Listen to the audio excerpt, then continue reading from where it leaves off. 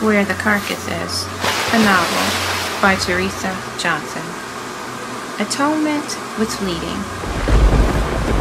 His countless donations to rehabilitation centers, women's shelters, foster care programs, adoption centers, and fund creations for victims of fires weren't enough to mend the gaping wound in his soul. The hovering of impending doom always returned. He wasn't religious in that he didn't go to church regularly, but he remembered his grandmother's words: always maintain a personal relationship with God through his gift of salvation, his only begotten Son Jesus, and you'll always be okay. She quoted verses from the Bible like it was her first language. He heard her like she said it yesterday.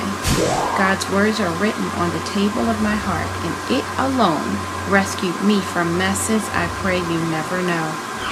A passage he'd never forget, and that she made him memorize, because she said, long after she was gone, he'd need to remember it. 1 Chronicles 21:13. And David said unto Gad, I am in a great strait.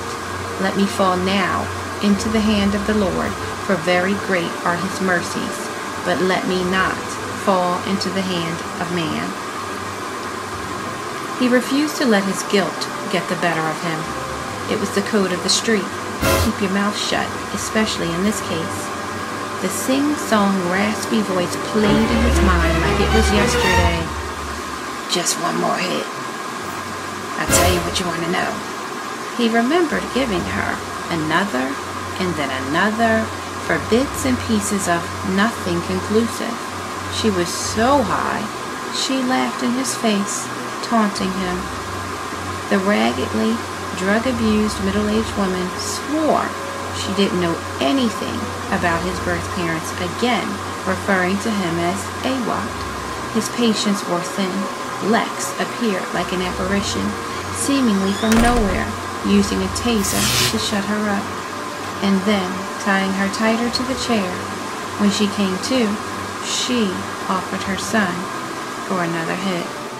Thank you for listening to an excerpt of Where the Carcass Is by Teresa Johnson.